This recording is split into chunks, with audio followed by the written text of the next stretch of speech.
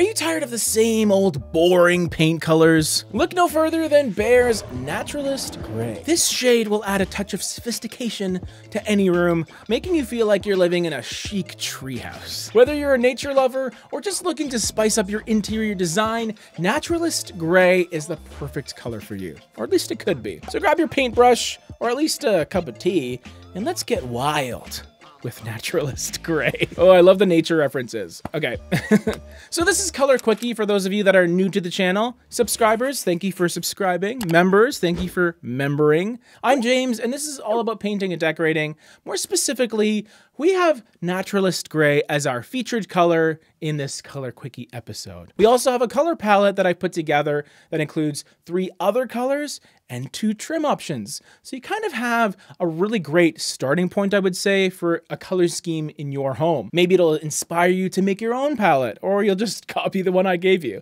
Either way, I'm cool with it. So earlier I said that this is like an exciting color, but it's Naturalist Gray. Isn't gray boring? Not this one, at least not to me. I find it super dark, rich, and most importantly, it has a bit of green, which, I mean, you gotta love green, right? If you love nature, if you love going outside, if you love camping, if you love green gelatin, what's not to love, you know?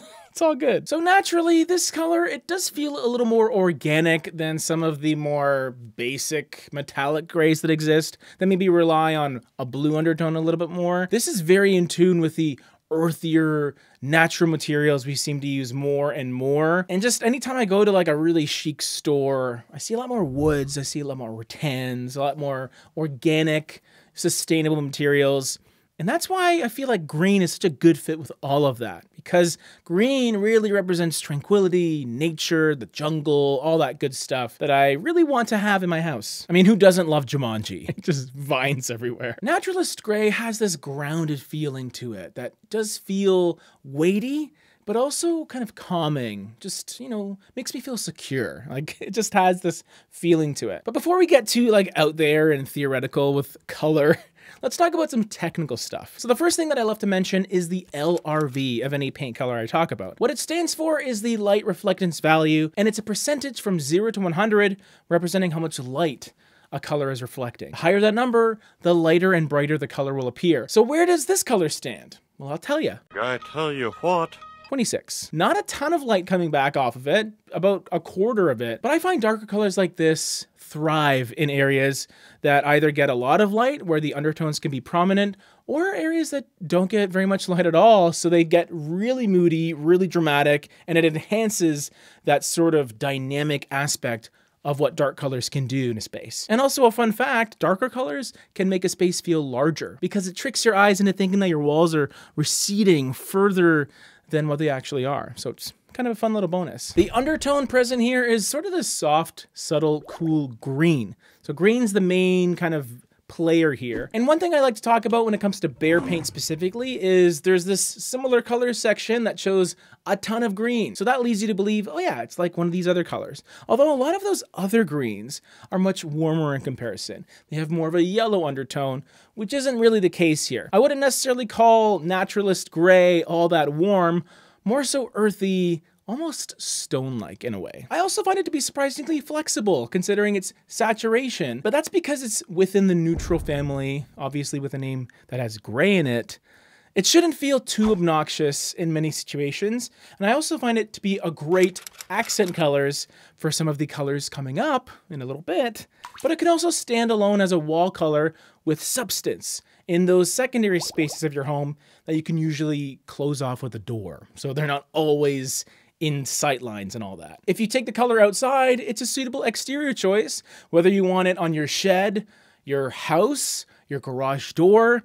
It just has a subtle bit of that green hue that gives it character. So it's not just black or off black or charcoal gray or even navy. It is a cool charcoal green. And I think that is very fun. And I think if you're looking for something a little bit different, could be a great choice. All right, my subscribers, you know what's coming up. Thanks for subscribing, by the way. Color pairing time. So I've picked a few other colors from Behr paint that really go well with this color, in my opinion. The first one is called Milk Paint.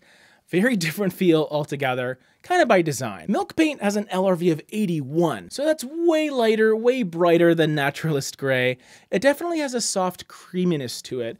Not an overt amount of yellow. It's not gonna seem like yellow highlighter or anything. What it does though is it brings a much needed lightness into the palette to begin with. It'll also suit a clean, warm, cozy, minimalist aesthetic, maybe even a Scandi sort of feel. I can really see it working nicely there. Any of those situations where you want the wall color to both blend into the background, but also reflect a lot of light back into the space. It accomplishes that really, really well. I could potentially see it being a good trim color, but my more preferred choices are coming up at the end of the video, so stay tuned. Next up, we have Morning Zen as my next color palette, and I love this color. I talk about it a lot. It has a 60 LRV, which is important to know because we love colors in the low 60s LRV wise. It's sort of a Goldilocks number, not too light, not too dark. It's never gonna feel all that washed out when you have a ton of light coming in from your windows or whatnot, but there's definitely a color there. And this is probably one of my favorite green paints by Behr Paint altogether.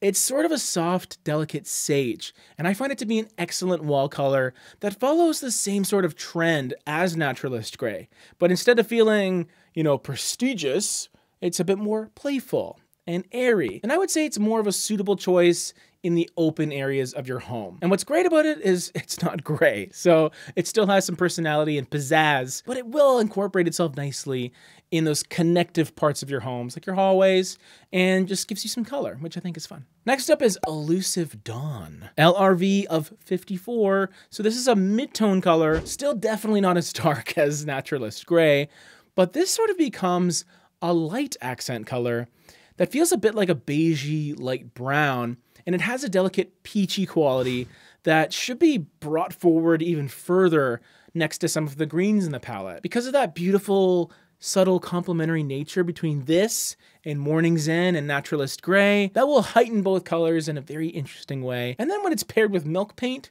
it's just gonna suit it really well in its own regard.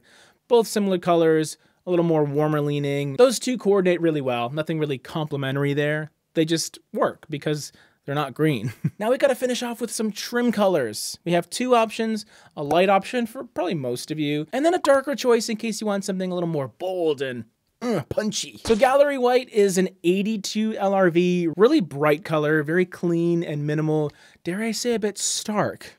Kind of like an art gallery. It's not meant to sort of pull focus, it's just white. Very clean white trim option. Good choice for the majority of you, I would say. White baseboards is kind of a classic, but maybe the new classic is my darker option, which is called Instant Classic. This is an LRV of 7, so by far the darkest color in this video. It's kind of an espresso brown with a hint of a red undertone, which almost gives it a shaded purple quality to it. It still feels within the overall naturalistic quality of the palette, I would say, while still bringing in an interesting nuance to really keep things fun and contemporary. Excellent door choice inside and outside. And of course you can use it as your baseboard and frame color as well for those rooms where you really want something contrasty or just different. Here's the palette all together. Let me know what you think. I have so much fun with these videos, y'all. Check this one out next. And if you want to become a member, you just gotta click that join button. You support us with a cup of coffee every month. I really appreciate it. I could definitely use another cup right now.